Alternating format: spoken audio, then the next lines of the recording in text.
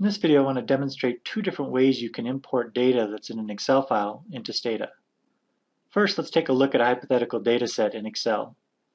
Notice that the top row contains the variable names, all in lowercase to save some time. Stata is case sensitive. And then every subsequent row contains the actual data.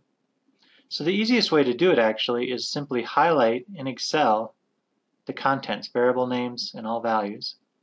Right-click, copy, go to Stata, open up the data editor, and in that first empty cell, right-click, paste. And it'll ask you, is the first row data or variable names? In this case, the first row are variable names.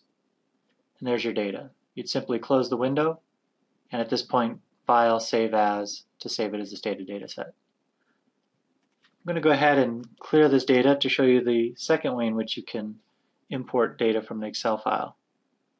The other way to do it is simply go to File, Import, Excel Spreadsheet. You would browse for your Excel file,